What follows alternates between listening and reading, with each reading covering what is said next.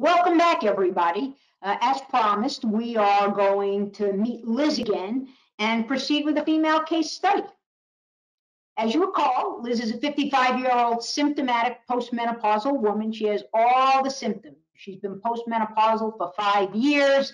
She's miserable. She has vaginal dryness, hot flashes, night sweats, no energy, but feels anxious. Her mind can't stop racing. She has trouble sleeping, wakes multiple times, has multiple food cravings, and feels that if she doesn't eat, she'll get hypoglycemic. And this primarily occurs in the morning. When you hear that, you should think cortisol, you should think insulin resistance. She's happily married, she has grown children, she's a physician and has a very busy practice. As you can see, she has a normal body weight and BMI. She exercises regularly 7 days a week, and I think she probably over exercises. She takes vitamin D, calcium, excuse me, and a multivitamin after a recent bone mineral density documented osteopenia.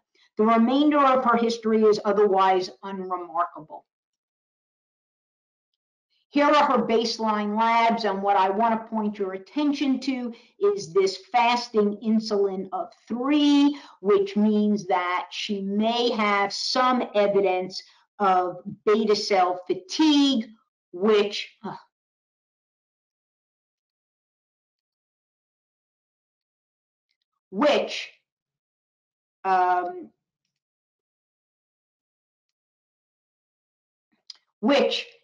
may push her over the edge towards diabetes. Her hemoglobin A1C is already 5.9.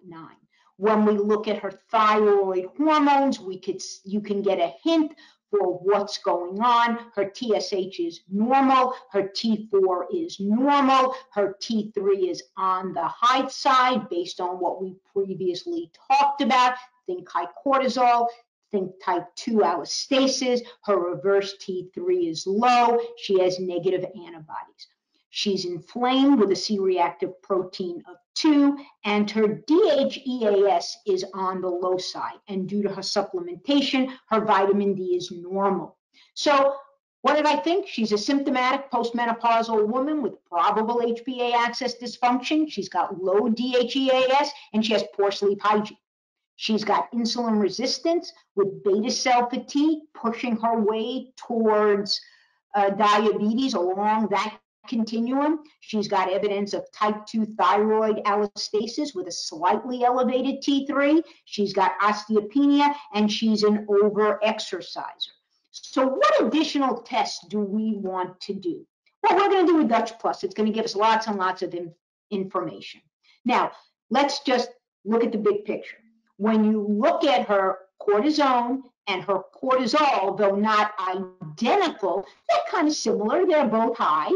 And as you see, and I want to point out to you, this is saliva. But if this were urine, you would not need to do a CAR because a CAR would be high, right? Her cortisols are all high. The AM cortisol is high, which tells me she doesn't sleep well. And then her 30-minute is also high.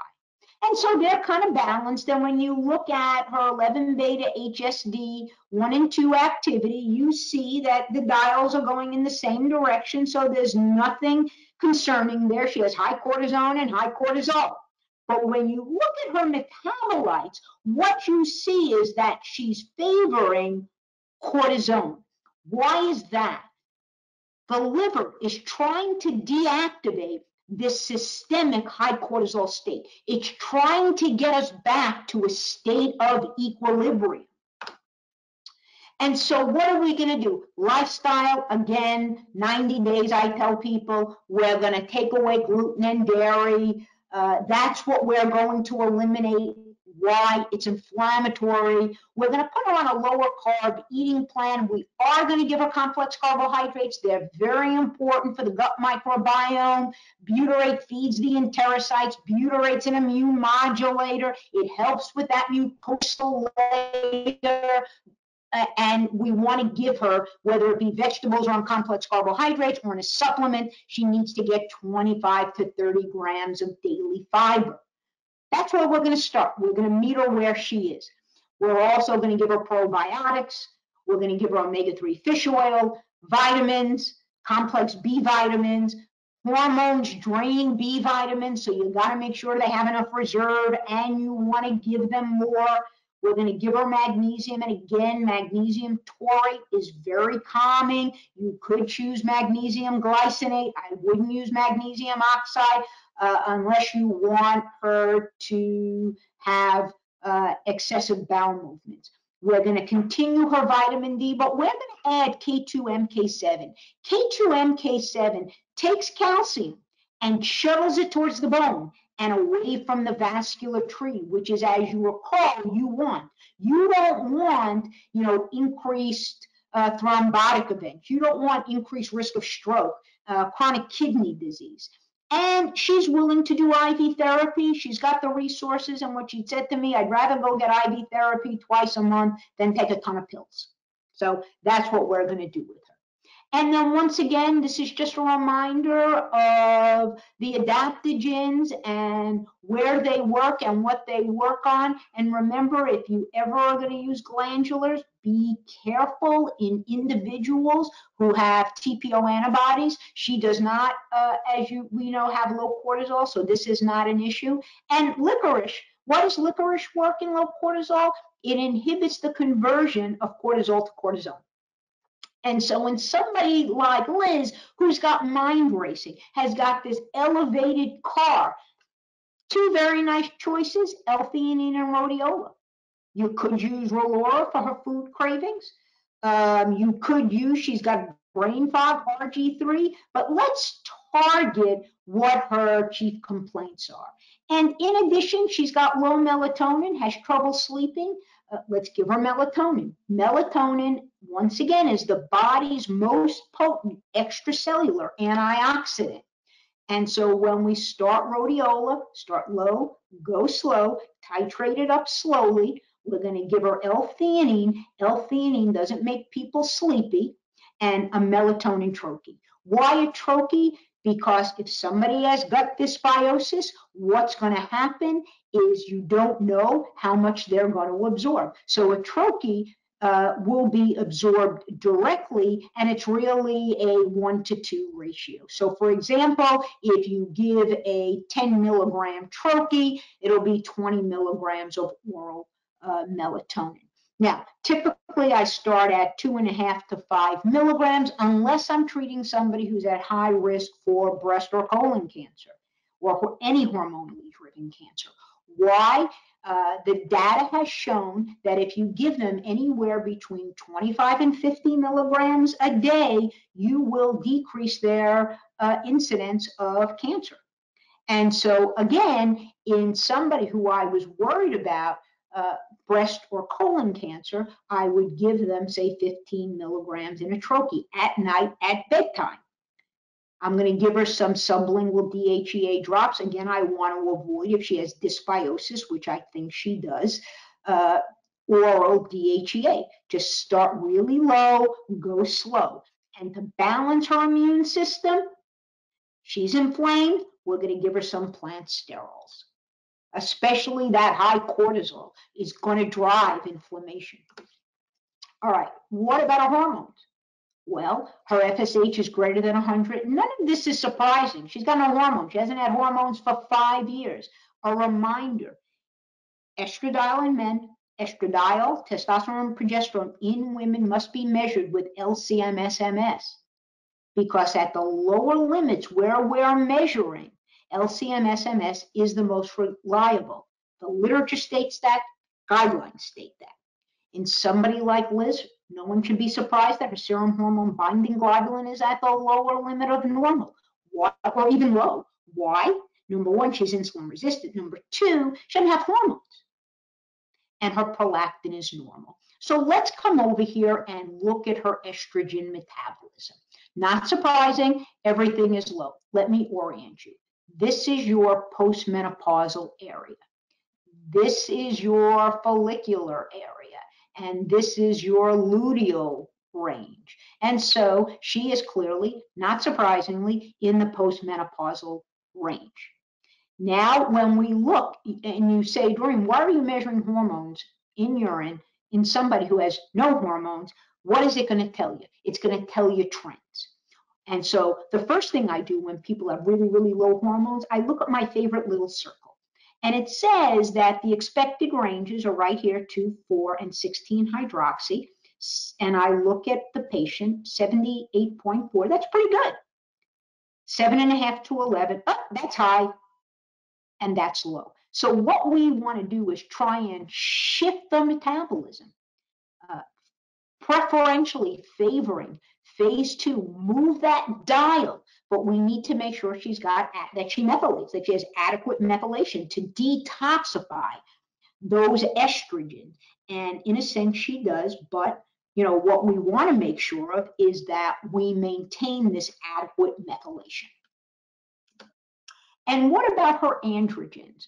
Well, once again, when you give people progesterone, especially oral micronized progesterone, you're not going to see, as you would with endogenous progesterone, a serum equivalent.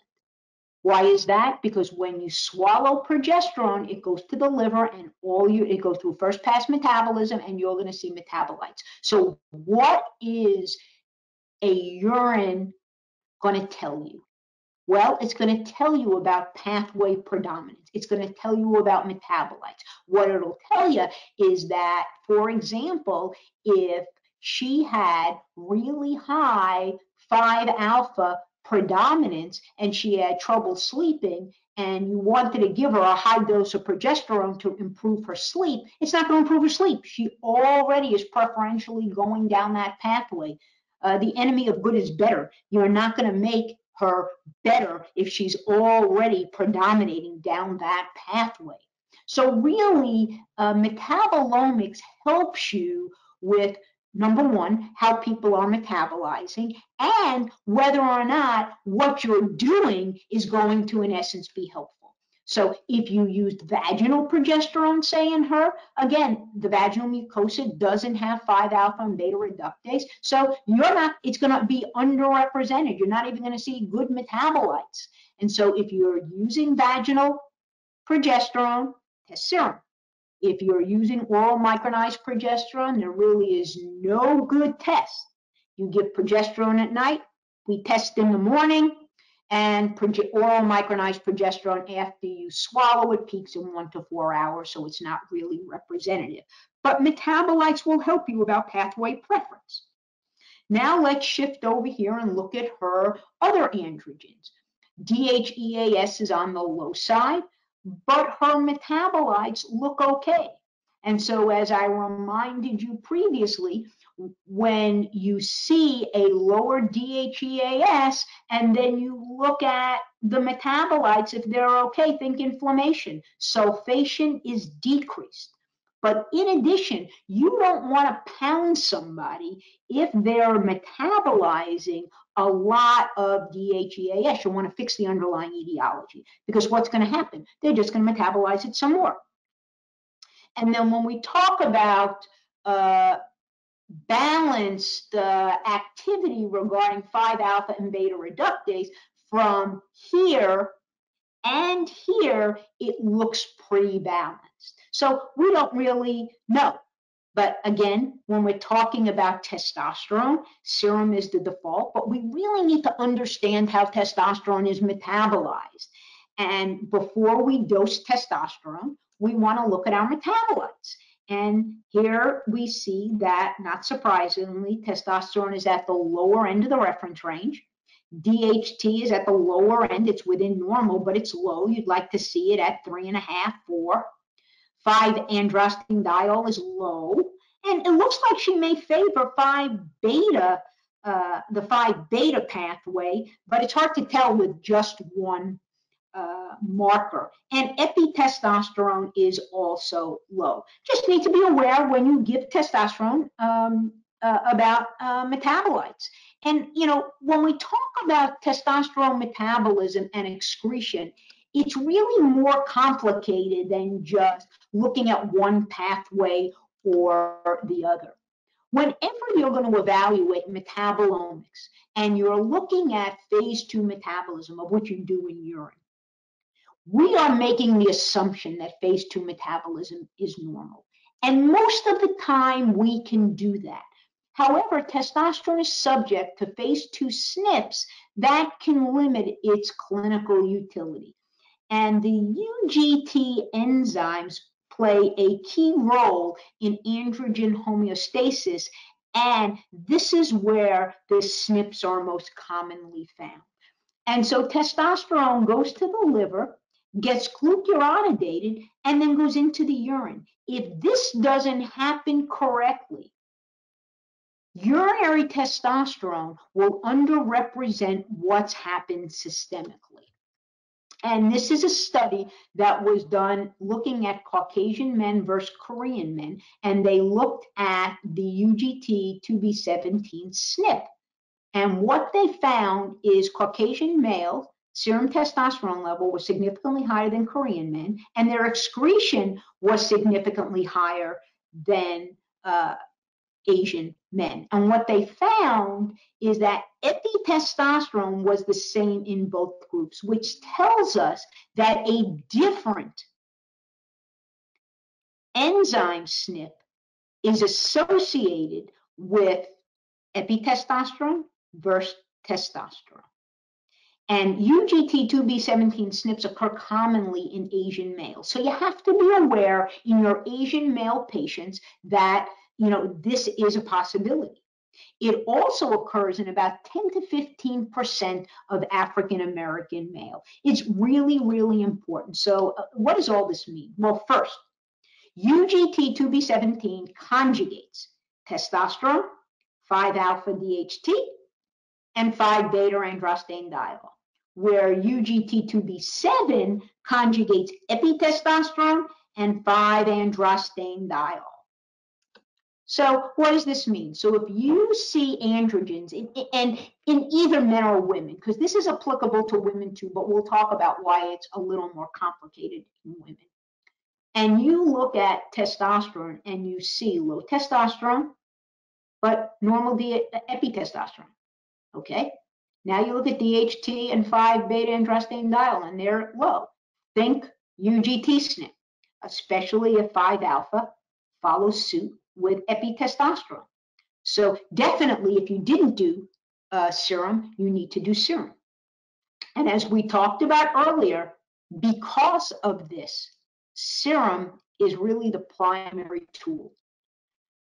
I would not just do serum alone. You're going to have an incomplete story. You're going to have an incomplete story about estrogen, estrogen metabolites, androgen metabolites, and cortisol.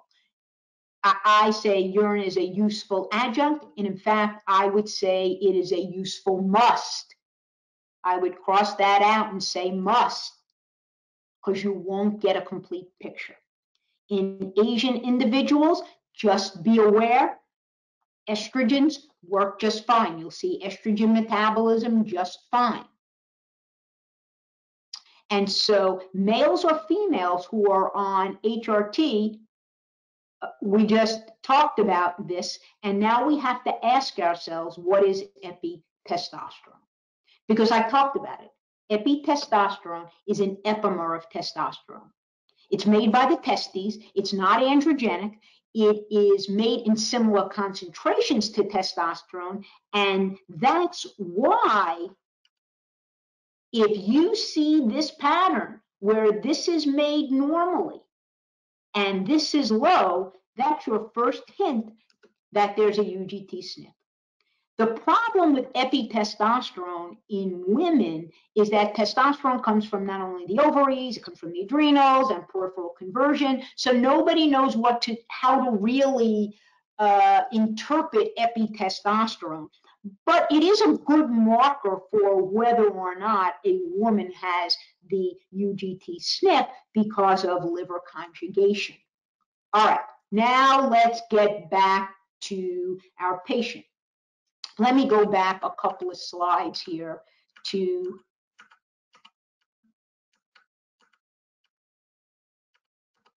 our Liz. And as you see, her epitestosterone is low, just like testosterone. Her DHT is low. 5-beta androstenediol is normal. So she has no evidence of a UGT SNP, and we wouldn't expect her to. Now let's look at her organic acids. Why organic acids? They add another layer to give us some insight, not only about redox potential, but about vitamins and minerals, about neurotransmitters. And so let's look at vitamin B12 and vitamin B6 markers. Currently, they're within normal range. But glutathione looks like it's on the higher end, which means that she needs more glutathione. She's peeing out this metabolite. She doesn't have enough glutathione. But really important, I use these markers, especially VMA and HVA, to look at the autonomic nervous system. So if I have somebody, and this just goes along with her high cortisol, but say she had low cortisol and her VMA was elevated, that would tell me that I don't want to aggressively lower this her norepinephrine and epinephrine. She may be living off of that, and her cortisol, that may be keeping her going. And if I precipitously do something to alter her norepinephrine and epinephrine, she may feel worse. So use these along with your cortisol metabolites and your diurnal pattern to really assess her overall HPA autonomic nervous system. And as you see here, as we saw before, her melatonin was low, and her oxidative stress marker, one marker, is not elevated, which is a good thing. So now what? Well, what are we going to do? Estradiol, well, she was willing to take a patch, and she wanted vaginal E3. So we started with a 0.025 milligram transdermal estradiol patch, which is the typical starting dose, and vaginal E3. This was compound at 0.5 milligrams per gram. So we applied 1 gram, which is a half a milligram, vaginally at night, times 2 weeks every day, then twice a week times 2 weeks, and then PRN as needed. Progesterone, I started her off with 200 milligrams. Why? Her endometrium is thin, it's atrophic. If I give her estrogen with, say 100 milligrams, she may have spotting. The data says that in women who have estradiol levels less than 10, they're more apt, at serum, they're more apt to spot. So if I give her a higher dose of progesterone, then I will kind of start protecting that endometrium, and then I'll drop it down. She did not want to use vaginal progesterone, which would have been my choice, and I would have given her, if it were vaginal, 100 milligrams a night, probably for a few months, and then, dropped it back. We started off with testosterone cream. Why didn't I just give her a pellet? I want to see how she metabolizes. If I start off with a pellet, then what's going to happen? I can't take it out. Now, if I did start with a pellet, if she didn't want a pellet, which is an option, I probably would have given her a 100 milligram pellet, the same 0.25. I would have done nothing different. And then she got DIM and IC3. I gave her 500 milligrams of DIM BID. And then I was going to follow up after 3 treatment months with labs. And what was I going to do? A 4-spot dry urine for hormones, because remember I showed you earlier, you can monitor hormones, estradiol, in urine. I want metabolites. I want cortisol and metabolites. I want testosterone metabolites. And then I was going to do a CBC, FSH and LH. I like to see how I drop their FSH and LH. Right, they're gonadotropins. I want to see that I'm giving her enough estradiol and progesterone and testosterone to drop her FSH and LH by 50%. I'm never going to get it below 25, but I want to see it drop by 50% at least. Serum hormone binding globulin to see what it's doing, albumin to look at free testosterone. And I just do this because it's included. Let me see what her serum and urine look like comparably, as long as she's getting blood. There will be times I won't do this at all. And so here is her treatment plan, a Mediterranean low glycemic load eating plan with 25 to 30 grams of fiber, 10 servings of vegetables, and 2 servings of fruits. Here I put Relora, but theoretically I decided I was going to give her rhodiola and L-theanine, chelated magnesium, melatonin, estradiol, vaginal estriol, progesterone, testosterone, and I3C or DIP. I was going to continue our vitamin D at K2M, K7. I was going to continue our calcium, continue resistance training. There's her probiotic, a multivitamin, B complex, multi-minerals, right? Because thyroid requires minerals, omega-3 fish oil, and IV therapy that included all of those things. And let me point to you to something that I found striking when I first looked at this. That really the gold standard for salivary testing, and really that's been validated over and over, is cortisol, and you can only get CAR. In serum, you can get these things. Yeah, you can measure a cortisol, and there's data on, cortisol, but it's not as robust, and it's really one point in time, and if you stick somebody, the cortisol may be up.